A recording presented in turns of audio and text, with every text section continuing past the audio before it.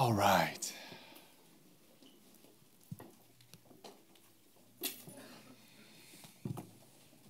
Good morning, everybody. Good morning. Thanks, Will. I hope everybody had a great Christmas. My wife and my children are in San Diego currently with my parents who are visiting from Korea, as well as my brother-in-law and my sister-in-law and nephew.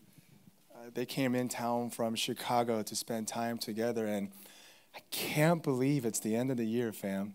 It's wild. Like during worship, I couldn't stop crying because I was thinking about where I was last year, this year, January 2020. Actually, going into this year, I was actually extremely scared that I wasn't going to be able to live as healthy as I had hoped to after my sabbatical. And I was just crying, thanking God because His grace has been so good to me. He's been so kind to me and so faithful to me. So I'm actually pretty eager to go into this new year, but I'm also going to miss it because for me, 2020 was the hardest year of my life. But 2021 was like, in many ways, it was kind of like this restoration process for me. So I hope for you guys as well, as you guys go into the new year, there's a level of excitement and hope and faith and expectation that God is going to do some new things in your lives. Amen? So I hope you guys had a great Christmas. As we go into this last sermon or the last message of the year, I actually really hope this message could potentially transform your life. When I first heard of this idea of sustaining grace or the cycle of grace last year, and I actually adopted it into my lifestyle, it was, without exaggeration, transformative. So I'm pretty excited to give a message for us this year, or this Sunday as we go into the new year, and I really believe it could change your life if you actually put it into practice. So before we begin, let me pray for us.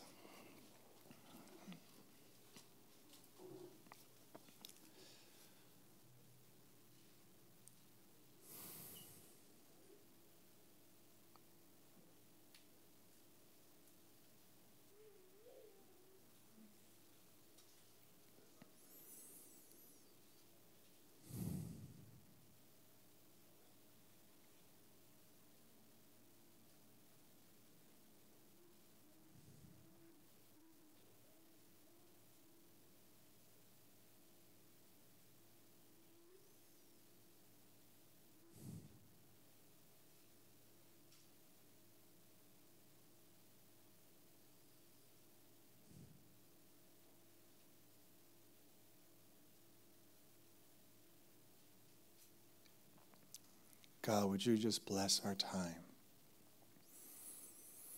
Would you anoint my lips? Would you anoint our hearts to receive whatever it is that you want us to receive today, God?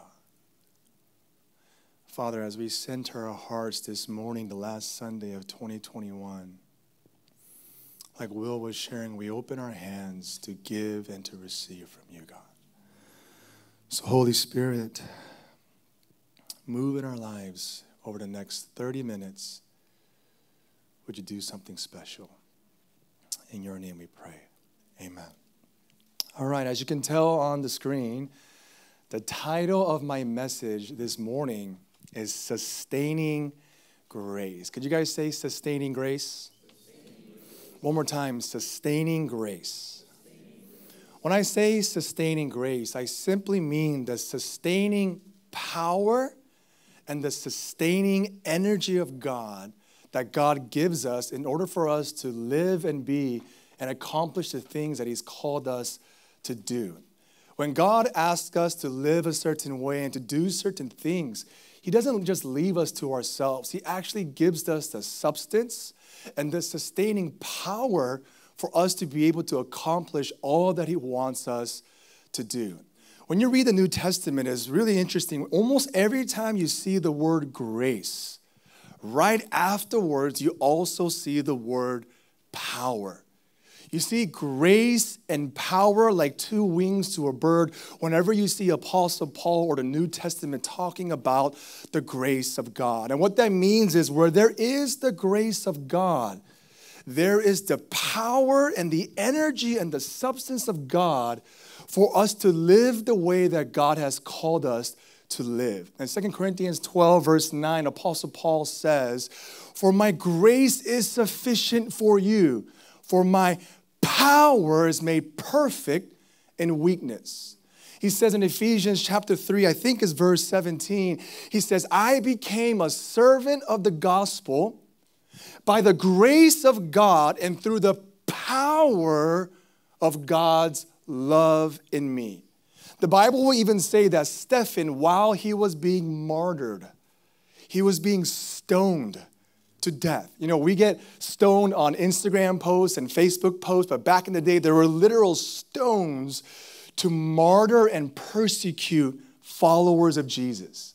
And the Bible says, while he was being stoned, he was filled with grace and power. So there is a way that we can receive a sustaining grace as we go into this new year to be able to live in the wholeness and fullness of God. It's not just a way, it's a promise. It's actually a guarantee for those of us who will be willing to receive and adopt the ways of Christ. The reason why I'm sharing today about sustaining grace as we go into the new year is this. At the end of the year, we're all getting ready for new goals. Come on, somebody. New diets. Amen. I didn't care about my diet until I turned 30. I don't know what's going on. I can't eat meat no more past 8 o'clock. My stomach starts turning late at night. I ate ice cream. I started turning at 2, 3 in the morning. I don't know what's going on. Ever since I turned 30, sometimes I wake up injured. I went to sleep fine, but I wake up with my neck kind of messed up. But as we go into the new year, you know that gyms make most of their money in the last month of the year and the first month of the year. December and January is where they get the most new registrations. Why? New goals, new diets, and New Year's resolutions. But if we are to be honest with ourselves, maybe a few of you who are really strong-willed, but most of us, we never succeed. We're moving into a new house in a few weeks, and I've been telling my wife, I want to make a home gym. She's like, yeah, right. She's like, make sure you spend only a couple $100 before you go crazy, because let's see if you actually make it to March, right? So here is my invitation for us this morning. Rather than setting up new goals, even though goals are helpful and resolutions do make some sort of a difference, how about we adopt a new way of living? Rather than just setting up 1 or 2, 3 goals for us to accomplish and achieve this year, like I'm going to do this, I'm not going to do that, I'm going to eat this, I'm not going to eat that. Rather than that, why don't we embrace a new way of living that as a result, just by the fruit of living that way, you will be transformed as a means to adopting a new way of living.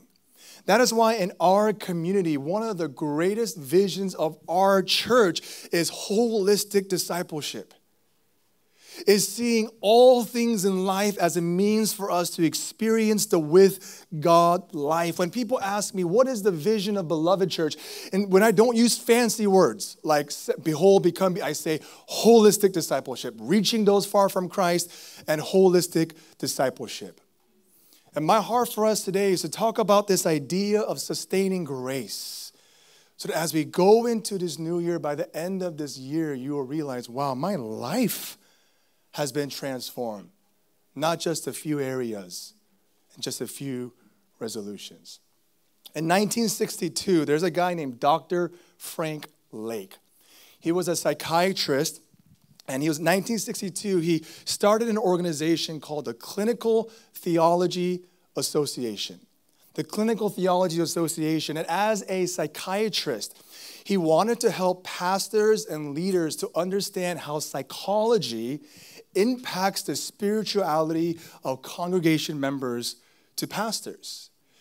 And Dr. Frank Lake, he worked very closely with a missions organization that sent British missionaries to India in the 1960s and 70s. And this organization would specifically partner with people in their 20s, 30s, and 40s. and send these young British missionaries to India. But this is what began to happen. Within 1 year, majority of them will come back to Britain, burnt out, discouraged, and even some of them lost their faith. They were some of the most eager, passionate, on fire, excited Christians you could find of all of Britain. But just within 1 year, they would come back so tired, exhausted, burnt out, and even angry at God. And Dr. Frank Lake was like, we need to address this issue with this missions organization. See, some of us going into this new year, you have so many goals and so many things you're looking forward to. But if you're not careful and you set expectations higher than the flesh can fulfill, you're also going to get tired, exhausted, and you might even give up on God. I've been in church long enough where youth kids will come up to altar calls and say, I'm going to die for Jesus. And they deny Jesus 24 hours later. I've guest spoken enough at conferences and revival services where people are like, I'm going to fast 40 days. And they last 2 hours, right? They can't do it because they think it's a self-will, self-power. And Dr. Frank Lake, he partnered with a theologian named Emil Brunner. And this is what they said. They said, hey, we got to address this issue.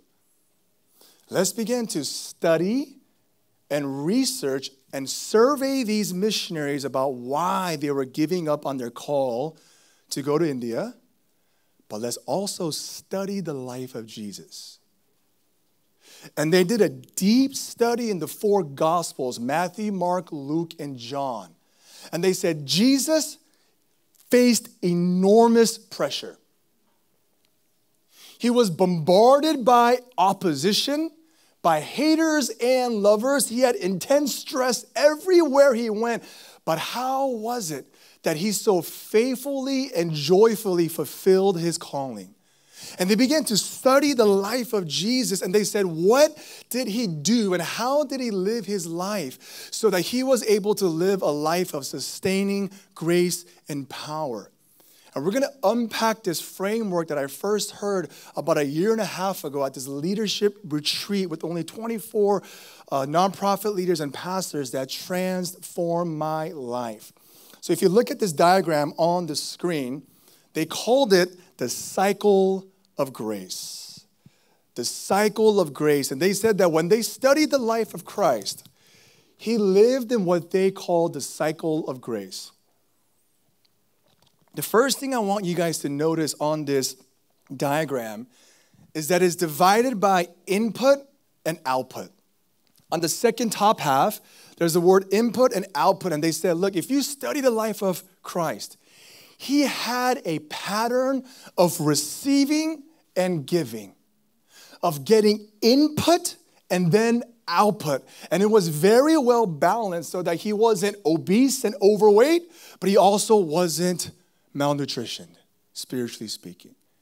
But he actually had a rhythm of receiving, getting, before he gave.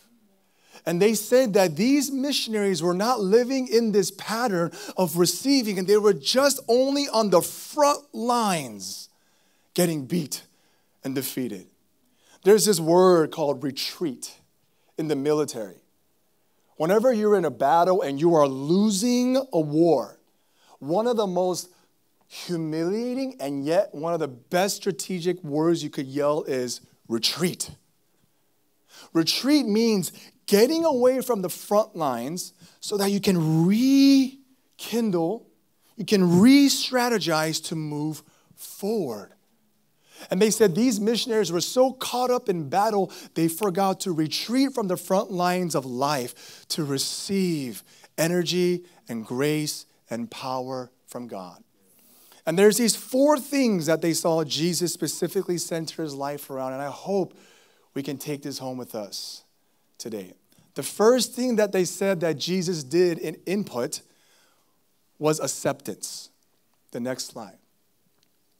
Jesus moved and lived and worked from knowing that he was accepted.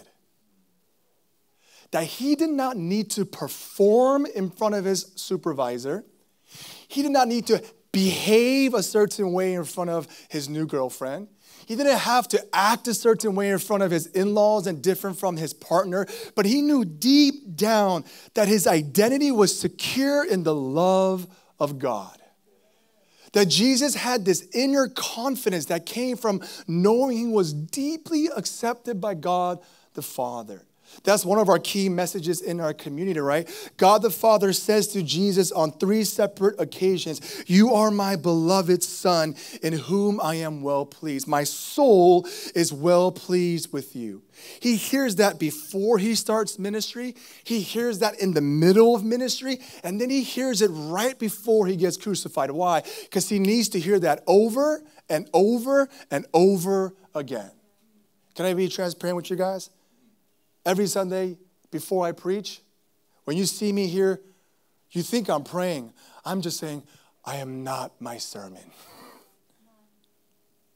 God, if people fall asleep while I'm preaching, glory to God, because at least you're awake. If nobody pays attention, at least you see me. If nobody comes this Sunday morning, at least I know you're here. Majority of my time with God lately is continuing to live in this place of acceptance, knowing that I'm loved. But not only that, Dr. Frank Lake, as a psychiatrist, he takes it further. He says not only did he have God the Father's love, he also had a parental love from Mary.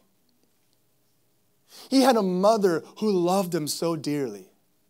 And he goes farther and says his biological father, Joseph, loved him so much when Herod decreed, murder all the firstborn children of Israel. Joseph says, let's get out of here and let's be foreigners and refugees in Egypt. And it says that Jesus had in his humanity a sense of acceptance from his earthly mother and father.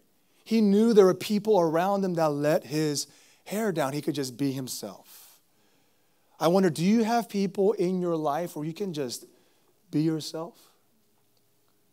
Do you have friends, or do you have parents, or do you have a partner or a church community where you don't have to perform? You don't have to act like you're walking with God. You could just be yourself, fam. Amen? Yeah. Look, as your pastor, if you sinning, I ain't judging you because I ain't better than you at all. You just don't see it because I'm up here preaching. Is knowing that you are fully accepted by God, even in your sin, in your brokenness. And the second thing that they said that Jesus patterned his life after in the cycle of grace is what they call sustenance. Sustenance. Sustenance are activities and practices that re-engaged him and refilled him and renewed him to love God. Obviously, we talked about during Advent season that Jesus was fully God, but in his humanity, he had certain practices, certain rhythms, certain disciplines that would sustain his energy and that will allow the grace of God to flow inside of him and eventually to flow through him. He surrounded his life around these things. If acceptance is the pure inflow of God's love, sustenance is the merging of the work of God and the work of man to come together to receive what God wants to do. It's the grace of God poured into us, but it's also the activity of man to do certain things to allow God's grace to flow. If we don't center certain practices and rhythms and disciplines into our lives, we will not have the grace and power and energy of God flowing through us. Some people think I pray because I want to. I hate praying. Can I say that as a pastor? It's so hard. I pray because I have to, because I'll die if I don't. I don't pray because I like to. I pray because when I pray, my depression begins to diminish. When I pray, God's grace begins to flow. When I pray, I get into a right mind. When I pray, God gives me strength. I don't pray because I want to. I pray because I have to. I don't read the word because I want to. I would rather be on Instagram. I'm preaching to somebody. I would rather be on Netflix or Disney watching Hawkeye. Come on, somebody. But the reason why I read the Word of God is because the world is lying to me. The world is deceptive. The world is stumbling me. But when I read the Word of truth, it gives me clarity and a sound mind. I read the Word because I have to. I kind of like it too, though, for real. But still, primarily because I have to. And they said that Jesus lived in this cycle of grace, of sustenance, where he was able to receive grace upon grace. Let me ask you a question. What are some activities that you think Jesus did under sustenance? Just take a moment to think for about 10 to 50 seconds. What are some things that you think that Jesus engaged in on a regular basis to receive sustenance? What practices, what rhythms, what disciplines? Now let me show you what Dr. Frank Lake and M.L. Bruner came up with. They just pulled up, this is not a perfect list, but this is what they noticed. They noticed that Jesus regularly practiced silence and solitude, a time of being alone and a time being silent in the presence of God.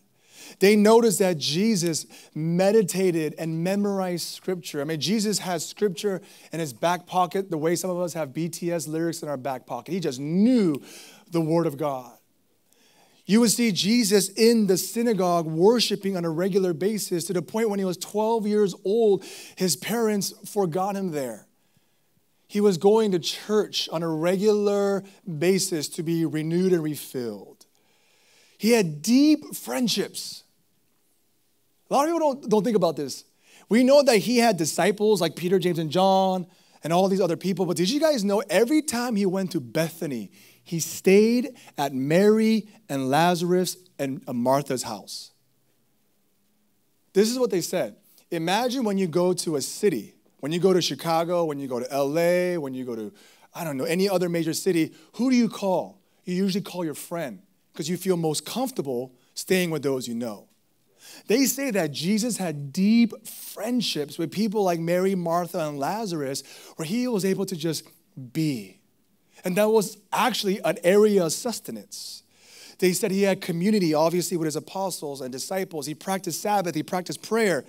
Here's when it gets fun. He had good food and good drinks. Hallelujah, glory to God. Amen. Anybody?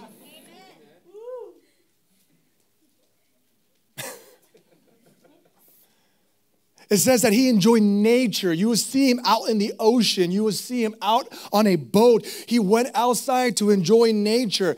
He even partied and had fun. Some of you are like, what? Yes.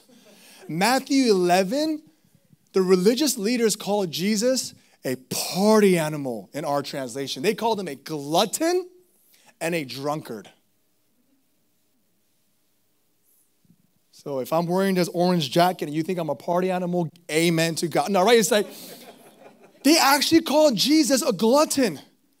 They called him a drunkard. Why? Because Jesus would go to weddings and celebrate and drink alcohol. Jesus even turned water into wine. Oh my goodness. Jesus knew how to have fun. Jesus had some bomb food. Imagine, Jesus made it himself. He turned stones into bread. He multiplied fish.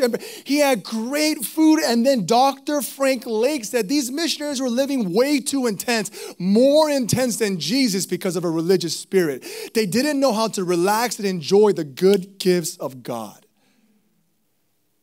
Jesus was even accused, why aren't you fasting? He's like, I'm not religious. I already did my 40-day fast, but when I leave, my disciples will fast. But right now, it's a time to celebrate.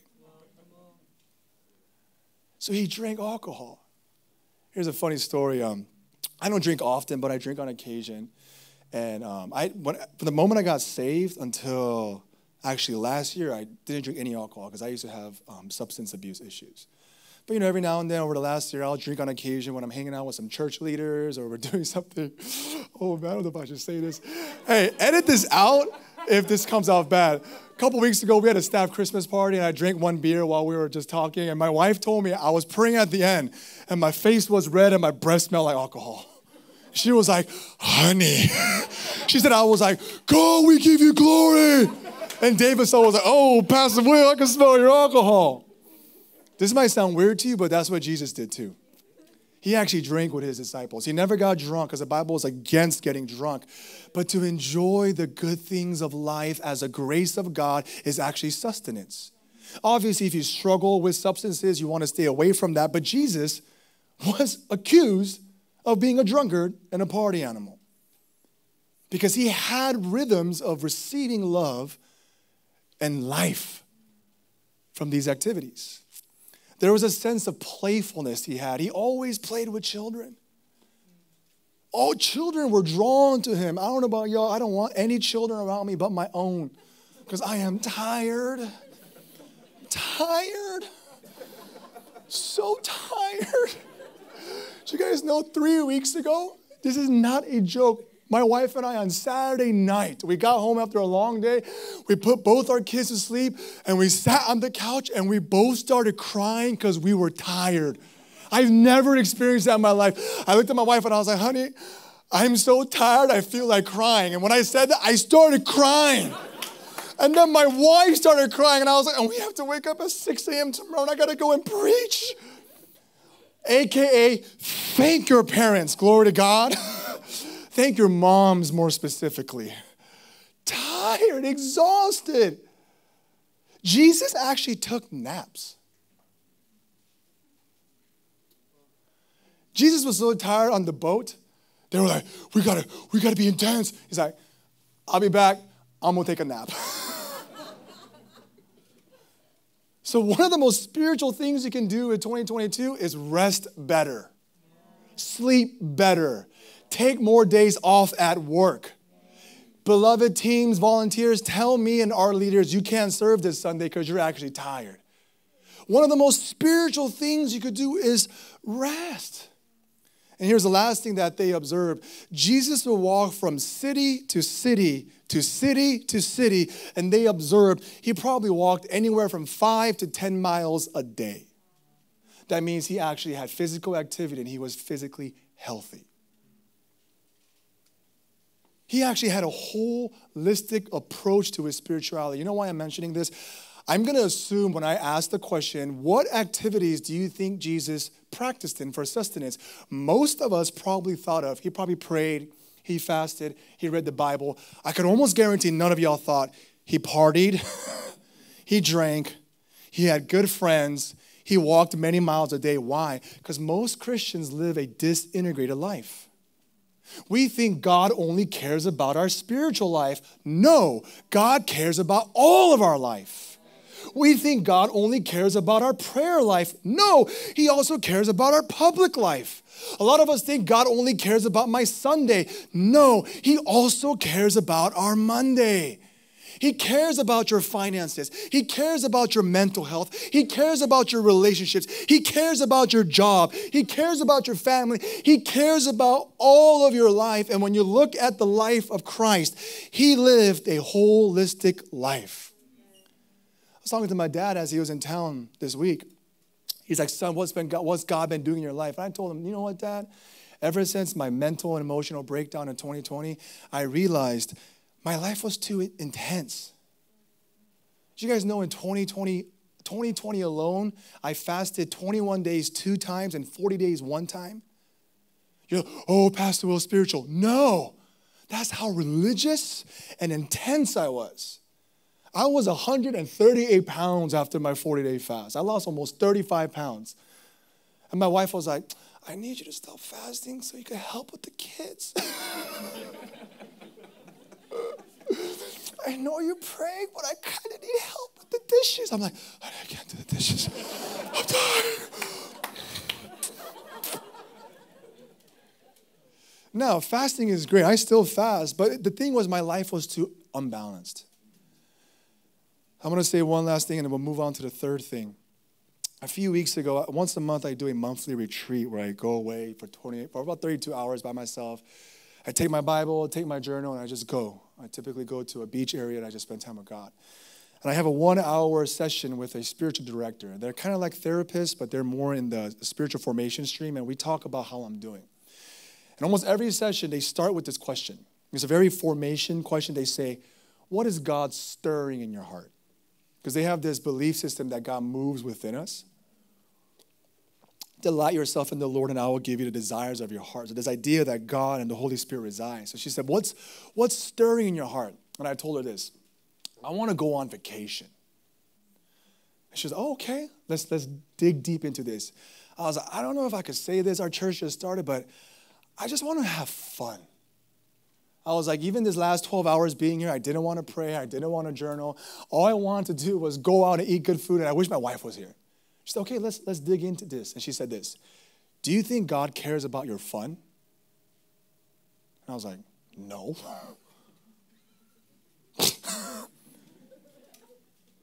And I was like, I'm sure he does, but that's probably not on his priority. This is what she said. Do you care if your daughter has fun? And at this age, that's all I care about. She's like, Daddy, I want Elsa. I was like, I'll bring Elsa home tomorrow. I'll find somebody to wear a wig, show up and be Elsa for you. She's like, Daddy, let's play it. I just play, and I want her to have fun. And he's like, can I just suggest the way you want your daughter to have fun? Maybe God wants you to have fun like that too. It felt so weird. I was like, no, God wants me to preach. God wants me to fast. She's like, look, remember the cycle of grace? And then she's the one that pointed out, do you remember that they called him a drunkard and a glutton? And then we started digging into my childhood as an Asian immigrant. And I was like, fun? There's no such thing as fun. It's work hard. Study. Hierarchy. Culture. And I started crying, praying about having fun. And I left that formation session. I went to my journal. I was like, I'm going on vacation. I called my wife. I said, honey, second week of January, we're going to Carlsbad and we're going to the Hilton. Don't ask me how much money we have. We're doing it. I said, points all day, baby. Points, points, points. I'm telling you guys right now, as we go into this new year, don't just set up secondary goals. Think about a sustaining grace, your holistic life as you go into discipleship. The third thing, or actually, if you go back to that same graph with acceptance and sustenance, notice this. They put the input, if you look at this circle, is thicker on the input and thinner on the output. They noticed that Jesus spent more time around input than output. In order for him to live a sustainable and overflowing life of love, joy, and peace, he actually spent more time receiving and inputting than giving. Some of us, we are busier serving than receiving. We are busier giving than receiving. And they noticed that Jesus spent 90% of his life anonymously and only 10% publicly. 30 years in private, receiving, preparing, getting trained. 3 years in public. And that was why he was able to endure enormous pressure, enormous opposition, because he received more than he gave. Fascinating. The third thing they say is significance. Now this is when we go towards output. Jesus first knew he was accepted, and then he lived in a sustenance. He lived in sustenance, and then as he moves outwards, he goes into significance. When they use the word significance in the word in Latin, it comes from the word sign. And what they observed is that significance simply means this: what does your life signify, and what does your life point to? Jesus' significance came from obeying God and giving glory to God. His significance did not come from how much money he had in his bank account, how much real estate and stocks he had, the relationships that he had, and how much popularity and power and fame he had, but his significance came from showing and giving God glory. He knew his purpose was not simply to be famous or powerful or relevant. It was to be obedient to God the Father. If you look at these three verses in John chapter 5, verse 19, Jesus said, I tell you the truth, the Son of Man can do nothing by himself. He only does what he sees the Father doing. John 14:9, Jesus answered, don't you know me, Philip? even after I've been among you for such a long time. Anyone who has seen me has seen the Father. How can you say, show us the Father? John 5:17, Jesus replied, my Father is always working and so am I. And what Dr. Frank Lake and Emma Bruner observed was because he knew he was accepted and he lived in sustenance, he knew his purpose. It was to obey God and to point to the glory of God. He knew that his significance came by giving God honor and glory. That means your jobs are for the sake of giving God glory. That means your school and your education is to give God honor. That means your relationships is to show the kingdom of God. That means at work, you're supposed to embody the kingdom of God of love, joy, peace, patience, kindness, goodness, faithfulness, gentleness, and self-control. You're supposed to exude the realities of the kingdom. And that's what Jesus did. And lastly, the fourth thing that they noticed was, and finally, there was fruitfulness. Finally, as a result, he bore fruit. He did great things. He healed the sick. He fed the hungry. He set prisoners free. He clothed the naked. He elevated the dignity of Gentiles and women. He led a spiritual revival. He died on the cross for our sins. But that was the thinnest of all things because that was just a byproduct of who he was. Fruitfulness came at the end of his life. And here is how they concluded.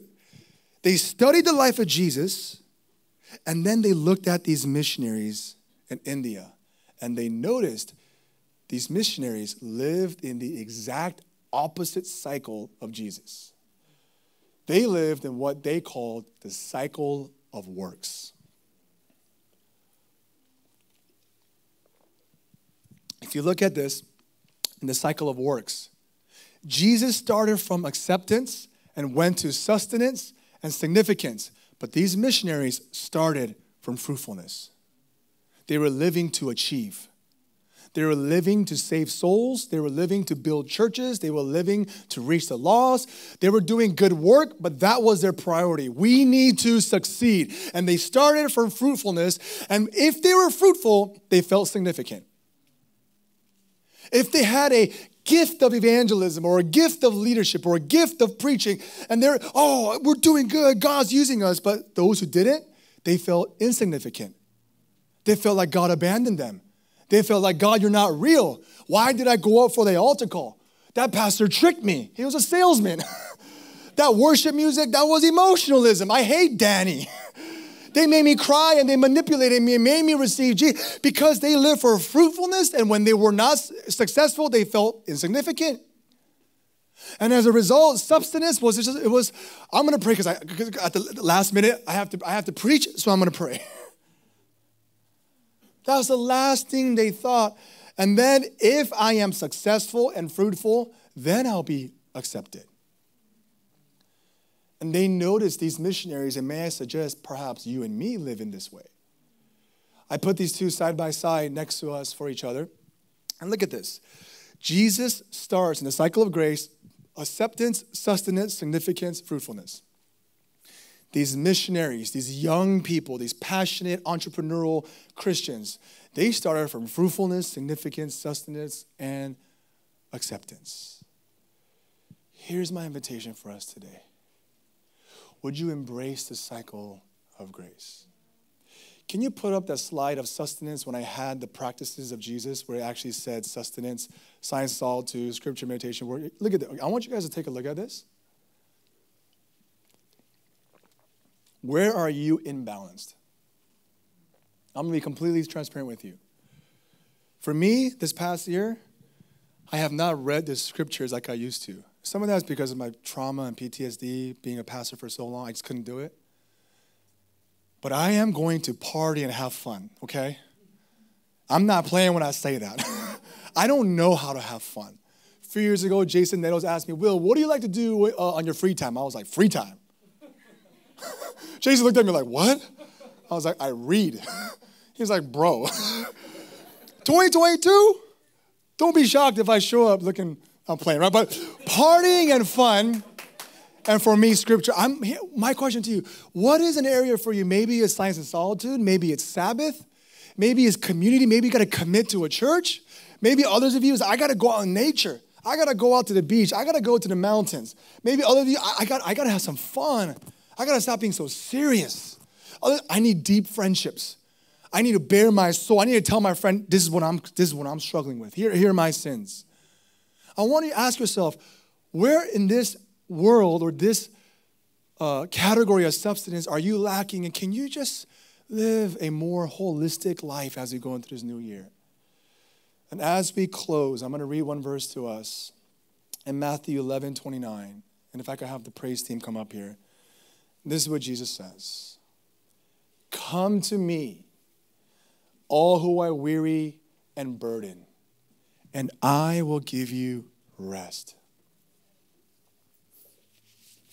Take my yoke upon you and learn from me, for I am gentle and humble in heart, and you will find rest for your souls. For my yoke is easy and my burden is light. Two things and we'll land this plane.